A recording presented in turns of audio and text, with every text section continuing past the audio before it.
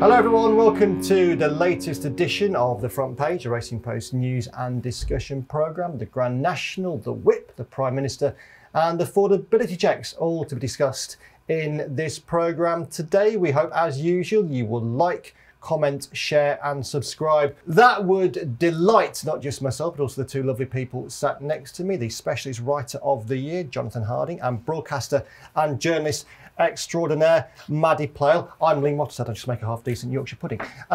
Jonathan, what have you done since you last appeared on this programme? So I've been on holiday trying to learn how to ski with mixed results. Okay. Mixed in what way? Mixed in the sense I can now ski competently, one might say. That's impressive. But it took a lot of falling to get to that point. What slopes were you going down? I very slowly navigated a black, which felt like a win, until a 6-year-old Swiss boy went past me twice as fast. But on the black ones are really, really steep ones? Depends, yeah. They're the steeper ones, but they range from okay to stupid, and I was on the okay ones. I'm hugely impressed. I can't even ice skate. I tried ice skating once, I kept falling over, and I abandoned that. Maddy, have you been skiing?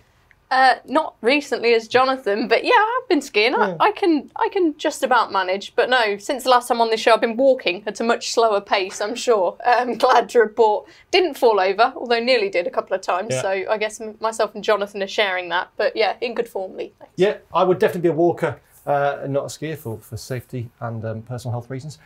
Before we get going, I would like to advise you to take heed of the recommendation in this plug for the Racing Post Members Club.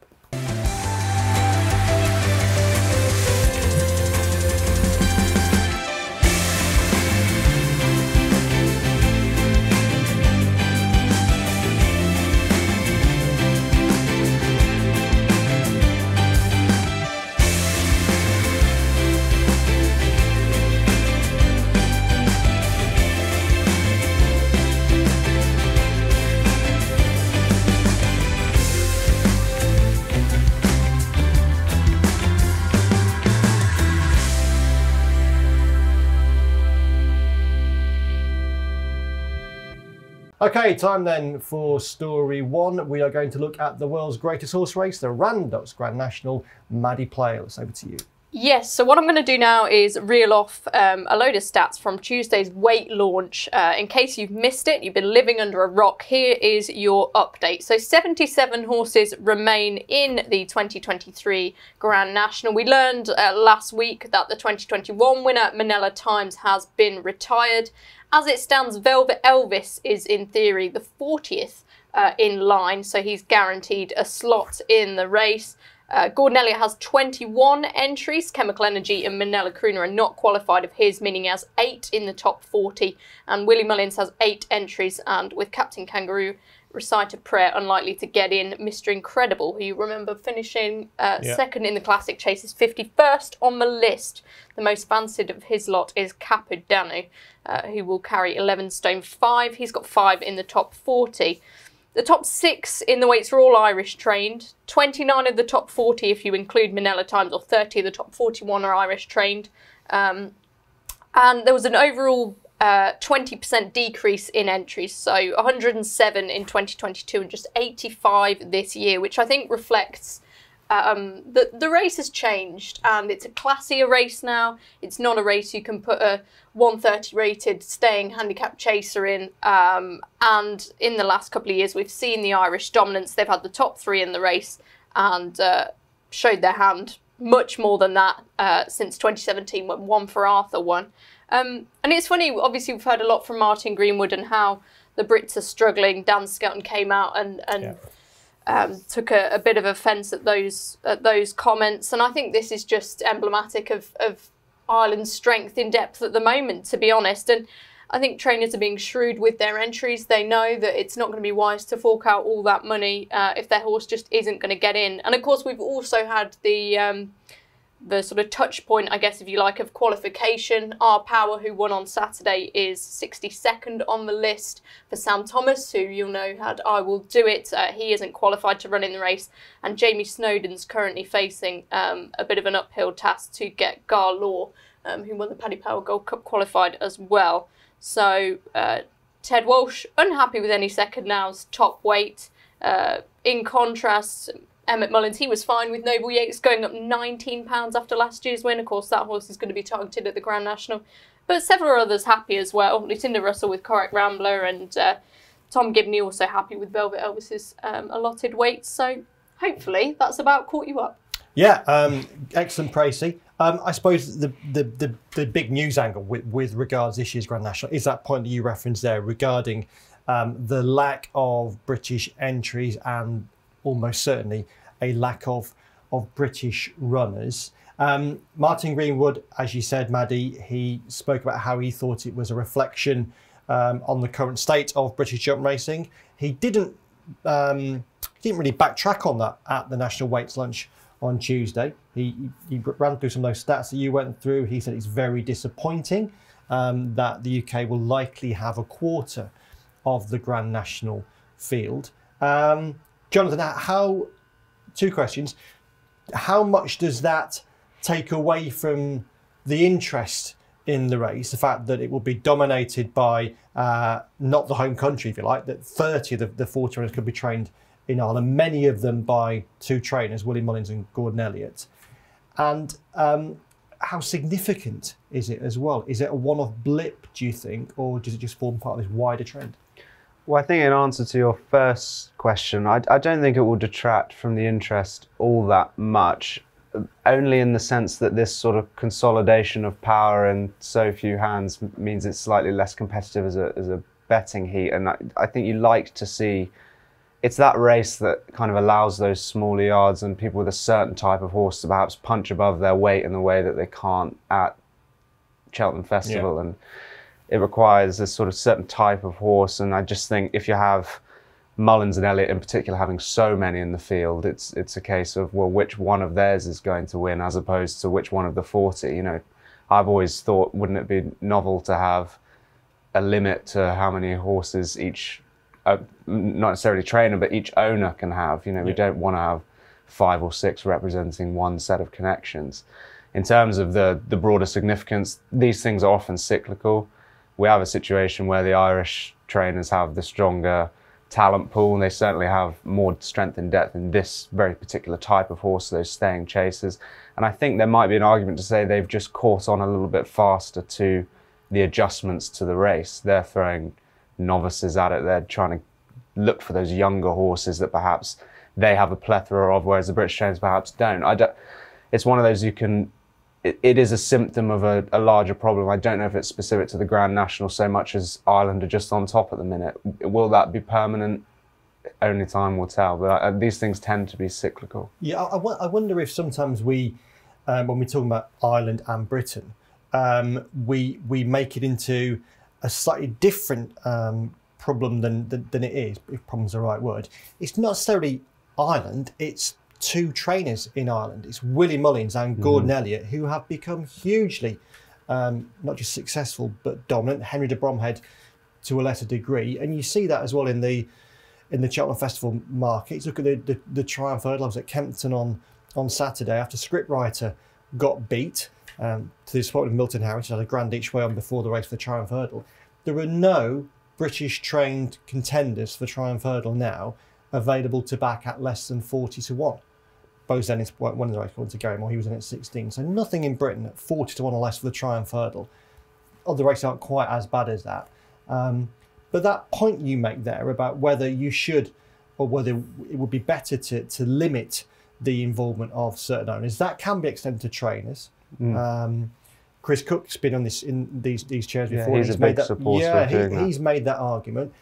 Maddy, would the 2023 Grand National look better, be more interesting, be more competitive, more respectful for the viewing public if trainers, and I suppose in particular you're thinking here it would apply to Willie Mullins and Gordon Elliott, be limited to a certain number of runners, maybe 4, 5, 6? I think you could argue it would be more competitive and possibly more attractive from a romantic storytelling perspective. But I don't think that is necessarily fair to the people who have the horses who are capable of running in the race. But obviously there is a balance to be had there between trying to give everyone a good chance and almost level the playing field from this extreme dominance that we're seeing. It's worth saying, I don't even think an Irish horse is going to win the race. Correct, Rambler? Yeah, yes, hit the nail on the head. But it's clear to see from their entries and the strength and depth that they've got, they will have a better chance. There'd be a much shorter price to have the winner in Ireland. Yeah, I mean, these are things that we can always talk about, and it's good to try and figure out a way to address this balance. But as Jonathan said, I think, you know, we've seen the evidence of this for a while now, and we just need to wait and see, and I guess try and invest more strongly in the British grassroots and make sure those channels of horses are coming through and being put our way. But when the prize money is stronger in Ireland, when you've got these superpower owners as well as trainers who are keen to give all their energy and money to the Irish trainers, then things aren't going to change for a little bit at least. What about one other potential radical change to the Grand National, something I've written about in columns in the past? The Grand National as a handicap is different to all other big handicaps in that there is no penalties applied. So the weights, the ratings that horses are on now will be the ratings they would run off in the Grand National. The weights will change accordingly, obviously, if top weights come out. Would the Grand National be a more interesting race if you knew, for example, that the winner of the Ultima at Cheltenham might get a penalty that would take him into the Grand National field if he wasn't already in there? You can argue on the one hand it might stop people running in those races if a penalty would increase their weights, but equally it might encourage people to run horses who weren't already in the field. Good thing or bad thing? I think you've touched on there it's one that would be, the proof would be in the pudding with those sort of unintended consequences, whether there was a knock-on effect of people therefore not running or horses being moved from other races. And so is it worth making the pudding then? I think it's worth having a look at. I think anything's worth having a look at, but my gut reaction, as you were saying, it was I wouldn't like to see this. It is a race that is broadly accessible to a lot of people. I wouldn't like to see the terms of entry and all those things overcomplicated any further than they already are, because we have this sort of annual pantomime, even in the absence of Tiger Roll, with he's been allocated this way and it's done differently, and this is how. I don't know. I like. Usually I are on the side of keeping things simple, but again, I think it's worth having a look at. I've wonderfully sat on the fence there for you. I think another thing that's worth mentioning is those will be looking to try and pick this year's winner. We have had a couple of shocks in recent years. You know, Tiger Roll was an exceptional horse who made this race his own, probably the best horse, well, definitely the best horse over these fences since Red Rum. But we've had some great horses be placed in the race and some big prices as well. So there is still room for that romantic story. Let's just wait a few more years perhaps and see how the balance swings after a couple more goes around the national fences.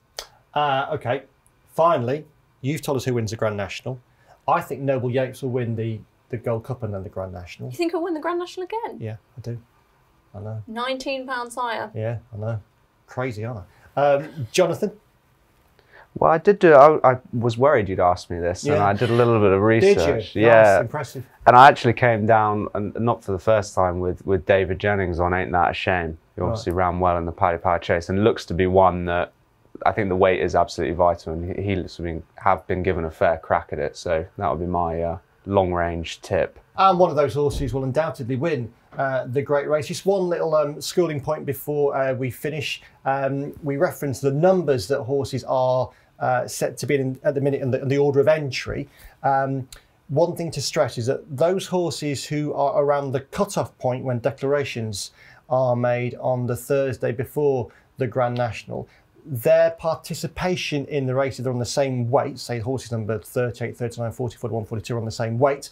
The handicapper Martin Greenwood would look at what they've achieved since the weights were allocated, and if a horse is deemed to have improved his or her rating since then, that horse then would move above those that hadn't. So although our power is currently 62 in the order of entry, in reality he's probably 58 because of his Kempton performance on Saturday. I thank you. We now move to the second story this week. We referenced affordability checks last week, the biggest show in town in many ways for horse racing, and we're going to do it again, but this time in conjunction with the Prime Minister, because Rishi Sunak spoke at the Godolphin Thoroughbred Industry Employee Awards in York on Monday. He surprised those in the room. A video message came out from the Prime Minister in which he spoke about British racing at a crucial time for the industry. He said, and I quote here, he referenced the importance of the industry. He said it's one that generates over £4 billion for our economy and showcases Britain on the global stage. And he added, I want to see British racing and breeding stay at the front of this global race in the years ahead. Now that's interesting because, of course, to an extent, that will be dependent on what the government proposes in its imminent gambling white paper. We have a new Culture Secretary, Lucy Fraser, and a new Gambling Minister, Stuart Andrew. We haven't yet had the white paper, but hope for the people framing the white paper will have looked at the results of the Racing Post Big Punting Survey, which came out last week. It had a host of interesting statistics, including the fact that 16.6% of the 10,400 people who responded to the survey said that they had already been asked to carry out affordability checks by bookmakers, and around 55% of those people claimed that or said that they had rejected that bookmaker proposal. We heard that 24% of punters had decreased their amount of betting on racing in the last 6 months, and around 15% said that they themselves are already using the black market for betting, or they knew of somebody else who was. So important stats there that hopefully the government will consider in the framing of the gambling white paper. And one other point I wanted to make in reference to the Prime Minister is that although it's key for racing to be talking to government more than ever at the moment, Bill Barber, our industry editor, had a column in the paper last week where he highlighted the importance also now of talking intensely with the Labour Party. Anyone who follows politics, British politics, and looks at the polls will know that he's odds on, and probably long odds on, that there'll be a Labour majority at the next election, which has to come by the start of 2025 at the earliest. And therefore Labour will be the party framing policy in the future. A lot to get through there, Jonathan. Do you want to start on Rishi Sunak or the survey? Ooh, I think I'll start with Rishi Sunak. Okay. And I mean, ultimately, it's an incredibly encouraging message. And you saying there about the future of the racing industry to an extent hinging on affordability checks, I don't think that can be overstated, the impact. You were talking about hundreds of millions of pounds knock-on effect on British racing already, and that if we were to extrapolate that, if the affordability checks are brought in their most stringent form, it would be, you know, whether it would be a fatal blow, we're sort of talking in those terms potentially. So very encouraging to have the ear of the Prime Minister. And do you think that that video message, that intervention was linked to that? Are we being optimistic in thinking the two things are linked? I like to think so. Whether it is, I'm not entirely sure. I mean, I'm naturally quite sceptical of these things. I'm not sure how intimately Rishi Sunak will understand the situation with the white paper and with affordability checks and all the rest of it, but we live in hope. And if it's a coincidence, it's a fortunate one, because the fact that he's engaging with the industry, is interested in its future enough to say it publicly like that. I mean, that's not many sports have that sort of. Yeah. Not many sports have that personal relationship to a Prime Minister. So it's very good work lobbying from British racing, I think, to get to that point.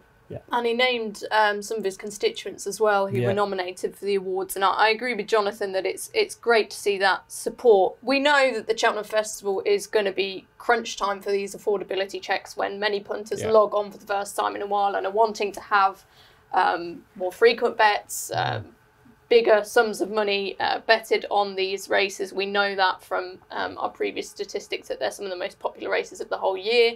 But equally, I think to turn this away from the doom and gloom, it is incredibly important that racing has that support from the Prime Minister. Hopefully, as Jonathan said, that's reflected with the upcoming white paper. I'm not necessarily sure that I can say with a great deal of confidence that it will be. But also as well, we've got racing on terrestrial television coming up at Cheltenham, which I think is huge, that a lot of sports don't have.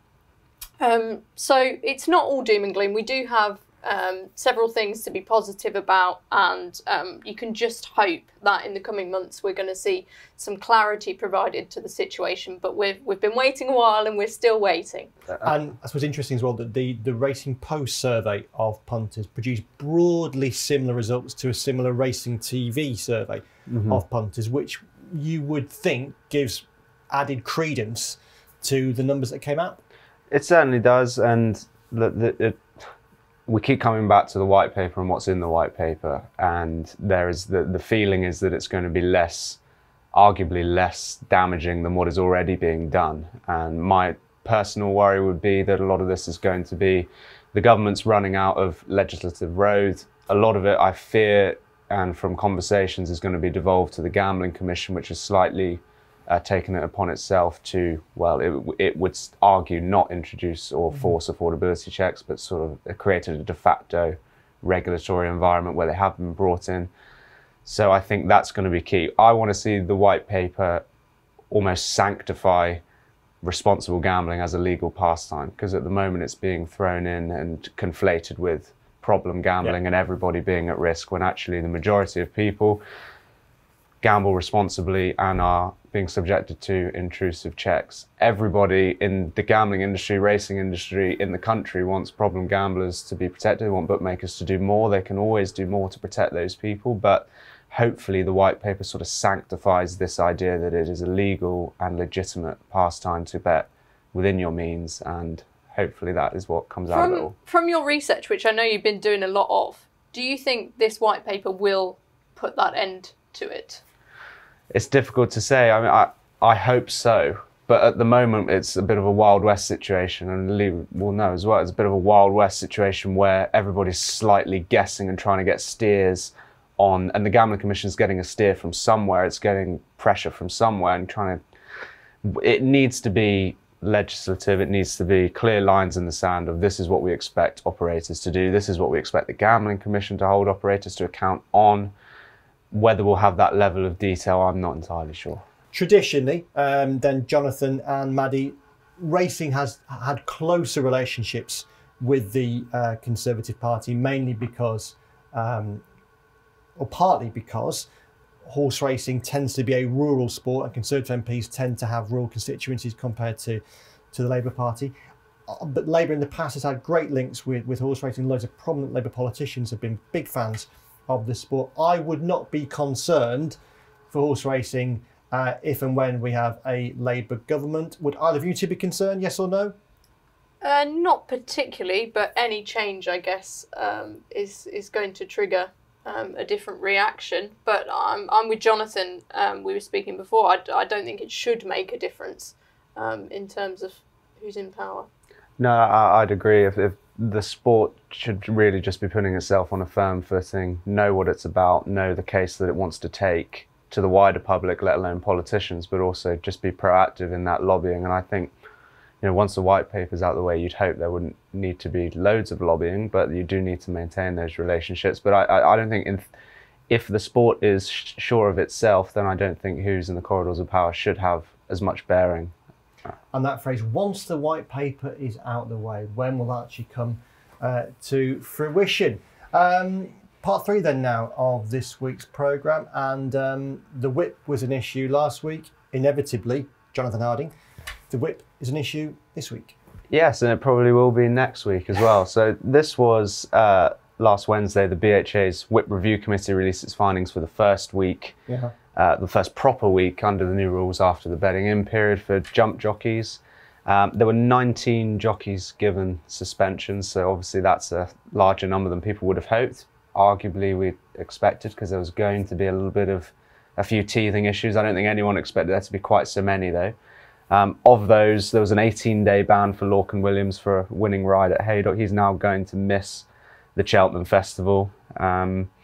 And the other was an unfortunate piece of history for conditional jockey Charlotte Jones, who was aboard a runner-up at Ayr called Lunar Discovery. In a bumper. In a bumper. She was found to have used the whip 11 times, therefore she is the first disqualification under the new rules. The BHA, actually quite interestingly, doubled down. I think the BHA has been a little bit almost tentative with its rules of we'll consider it and then we'll just slightly tweak them, but actually it said hopefully that disqualification sends a strong message to the weighing room. You'd hope that would be a deterrent with the disqualification. I mean, Connections were fairly philosophical about it, and I thought, to their credit, disappointed obviously, but these are the rules. I think it's just a continuation of similar themes, and the big thing for me throughout this entire process has been the timing. Now it's too late because they've been brought in, and we can't say, well, they should have been brought in the summer, because we are where we are. But I am worried going into this week that we're going to have bans that are going to rule big jockeys or any jockey out of the Cheltenham Festival, and that to me is as a PR exercise, I think is unfair. But for an initiative that is very focused on optics, no doubt very well intentioned, I don't think it's a wonderful look to have 19 jockeys given suspensions. Goodness knows how many this week, how many high profile names. Talk about potentially a couple of disqualifications again. Of 2 more DQs, potentially. Not a good look, but as far as the BHA is concerned, you know, they've said these are the rules. They'll hope that will be a deterrent. There's no greater deterrent than you might miss the Cheltenham Festival or, God forbid, be disqualified. So fingers crossed. But there's a lot more teething that needs to be done here before they're properly sort of bedded in with jockeys, and it's not a good look. There's a lot of talk as well, isn't there, about jockeys missing the Cheltenham Festival. We know Lorcan Williams is going to, but also I'm concerned, given we've had this quantity of offences in just the first week or so, at the Cheltenham Festival itself, when the stakes are at their highest, how many bans are we going to see, headlining the meeting rather than the racing itself? So I think that's a real concern on people's minds. We've had Paul Nicholls reportedly saying to Harry Cobden, be careful this week, we don't want you to be banned for Cheltenham. But also getting banned at Cheltenham, or even possible disqualification as well, has got to be a real concern. Yeah, I mean, I was one of those who agreed with people like Sir Mark Prescott that jockeys wouldn't really get disqualified, because they would know that if they went X above the limit, that they would lose a race. But we have had one disqualification already. As I say, there's suggestions at last week's Devon National and the bumper at Newcastle on... It's hard to know, isn't it, now with this new system? Yeah. But there's suggestions there might be more DQs. Has that in itself surprised you? That already one jockey has been DQ'd and at least 2 others have certainly come close to the DQ threshold? I think it has surprised me a little bit. All I would say is, to put the shoe on the other foot, is that the BHA, have put these rules in place. Yes, there's been an extended period of conversation, perhaps a lack of quality communication between the different groups involved. Sometimes within the groups as well. Yeah, and they've made these rules, and hey, at least they're sticking by them. And I guess if there is disqualifications, if there are breaking of the rules, at least that shows that in their minds they were right to take this action. But clearly they've already taken a step back and looked at how this is going to be implemented with the shoulder height rule, for instance, and how difficult that's been for jockeys to adapt to. So it's hard to know, really. I think the next week we will know more. But as I say, I am concerned with those big spring festivals on the horizon, how much this is going to dominate racing's discourse. Yeah, and I think the rules have been brought in to combat what we might call a sort of win at all costs mentality, a case of get the race won and then worry about your ban afterwards, where disqualification obviously takes that out of the equation. But Cheltenham Festival is a win at all costs meeting for a lot of people. That's where you need to be getting results. And I mean, it would be really unsatisfactory to have a Gold Cup winner disqualified a week later because of a whip back going over the whip. Yeah, I've got to say that's one where I maybe I'm not with the consensus view. The consensus view seemed to be that it was better not to disqualify horses on the day for whip offences, because it would leave punters of the winning horse irate. I would take the view that if you're a punter of the horse who finishes second in that race, but then gets promoted, I would be pretty irate if I was beaten by a jockey who had broken the rules. And my big fear, I suppose, for the DQ question at the festival is that we see a jockey ride a winner at the Cheltenham Festival, and it is blatantly obvious at the time that he or she has broken the whip rules, and yet we still have to go through what would be a farce of the winning connections going to the podium to collect prizes, which we knew that a few days later would be taken off them. It has the potential to be a real mess, doesn't it? Let's not mince our words here. And we can only hope that the communication between parties is strong, that, as we're hearing from jockeys, they're going to do their best to adapt, and the BHA are going to show discretion when they're looking at these offences. But there is no discretion, is there? Not with the number of strikes. There's not, but in terms of shoulder height, I think yeah. many can accept that the messages that they were getting throughout the bedding in period about how many days they would have been banned for, that has relented a little bit since they were actually implemented, which is, from what I can tell, one of the main issues that jockeys were having. So I guess we're now handing over to the participants. We're relying on them to move forward with this and show racing in its best light, but the stakes don't get any higher. No, and just to end this one, in terms of participants, I was at Kempton on Saturday, and one participant in particular really impressed me. Sam Twiston-Davies won the Coral Trophy on Our Power, again, 150 grand race, so it mattered. His horse was struggling all the way down the far side, but he pushed and he shoved and he kept the horse in contention, and then he used the whip maybe 3-4 times at most up the home straight, and he said afterwards, for me, it's very much about trying to get into contention by pushing and kicking, because I then know I've got 7 reminders up my sleeve. He went on to add, the rules are there. We all work together, we talk to each other, and we can hopefully keep going forward for the love of the sport. I think that's a really positive message as well. Absolutely, Lee. And I think a note to end on, looking at this in a more positive light, is to say in the long term, we're hopeful that this can create a better looking sport, which hopefully enables jockeys to ride better races. Yeah, absolutely right. And of course, we should also stress as well, it's not just a British thing, this. Not all jurisdictions are the same, but I know, having been at the Asian Racing Conference, that the whip is an issue that unites many jurisdictions at the moment. Okay, that then is the end of our 3 discussions. Time for me to decide who has the winning story this week. And I'll start by saying I've not given it to myself for an awfully... You haven't? No, you've been good. For an awfully long time. Bear that in mind when I say, Maddy, I think the Grand National is obviously the world's greatest horse race. There's always a set of issues and themes when the weights come out. If the top weight connections weren't happy with having top weight, it wouldn't be the Grand National, would it? No, exactly. Good point. And Jonathan, a skier, really good, strong stuff on the whip there, and certainly week 1 yielded perhaps more in terms of material and stories than we necessarily hoped it would. And we'll see what comes up in week 2. But I would just say this week, the Prime Minister is the Prime Minister. And at the time when racing is facing a serious potential battle, serious conversations with government and the Gambling Commission, Rishi Sunak's very positive comments about horse racing and his desire that racing flourishes in the future financially, I thought was extremely interesting. And for that reason, and with apologies, I'm giving myself the winning story. Congratulations, Lee. I'm a terrible person.